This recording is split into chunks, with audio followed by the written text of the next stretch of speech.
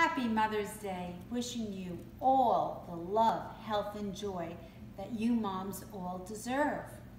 And also wishing you a fabulous day with lots of love and joy. I have created 3 individual planters that you may want to do with your son or daughter, and they're all with different materials. I have used pipe cleaners. You can use popsicle sticks, little flowerets. By the way, I found most of this in Michael's. Here's something else you could use as filler instead of the grass look. These little colored marbles. I used cupcake liners, rainbow or individual colors, acrylic paints, different colors for painting the planters, and of course you need different types of brushes, skinny, fat.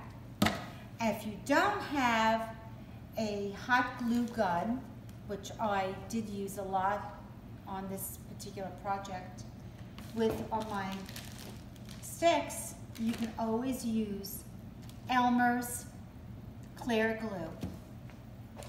And ironically, I was in the 99-cent store, and what did I see? A beautiful little hula hoop Hawaiian skirt.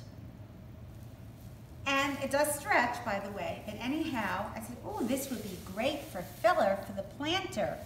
And that's where I put it for one of them. I also used on this one purple sparkly, also from Michael's, filler, crystals, and I added it also in this one. If you notice in the cupcake liners over here, I have the little flowerets that I glued in. And over here too. Here's a little one and a big one. And if you noticed that we also use construction paper, different colors. And if you trace your son or daughter's hand behind it, you can also make a triangle with the construction paper, and you can glue it all the way around. And I put different sayings. Let me get my glasses so I can read them. Okay, one of the sayings from your son or daughter could be, thanks for being so nice to me. Thank you for playing with me.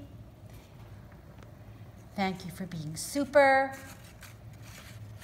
Thank you for helping me with all my projects. And of course, you've noticed that I also make my own flower arrangements. And I also did this for my daughter's wedding. In any event, I like things colorful. And it wasn't that hard, but it was a little time consuming.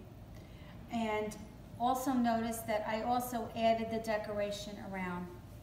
So with all these little accessories, this is what happened. And I hope that you get involved. It doesn't have to be real soon, but this is a great project. And I hope you have a wonderful, wonderful Mother's Day. Thank you. Bye.